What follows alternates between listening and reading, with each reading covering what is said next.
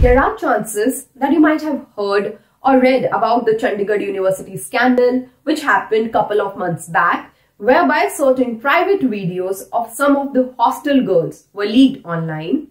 In the course of investigation, it actually came to light that one of the university girls had sent those videos to her boyfriend, who eventually leaked them online. Now, it's an unfortunate incident, but it is something which can happen to anyone out there. It could be you, I, or any of our friends or relatives. So in today's video, I'm going to talk about the legal aspect of such a situation and what is it that you must do if something like this happens to you.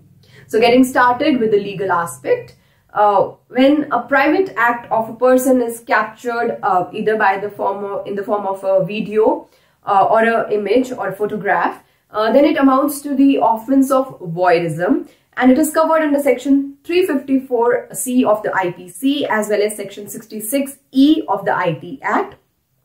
Now, as far as the punishment is concerned, then the law provides for both imprisonment as well as fine, and both the IT Act as well as the IPC provide both kinds of punishment. Now, there are two aspects to this offense that we must take note of.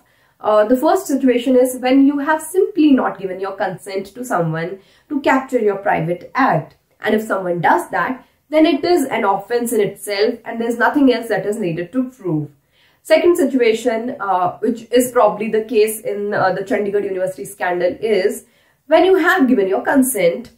It could be an indirect consent, which usually happens in case of relationships. We share our private acts in the form of videos or images with our partners, with our husband, boyfriend, friend, and in a way we have given our consent because we are sharing that act with that person.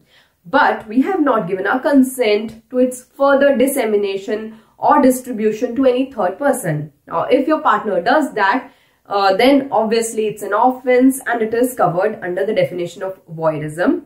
Now, if something like this happens to you or to anyone that you know, then first and foremost, you must get your complaint registered with the cyber cell, and you can do this online. Secondly, you must approach the nearest police station and get an FIR registered in this regard as soon as possible.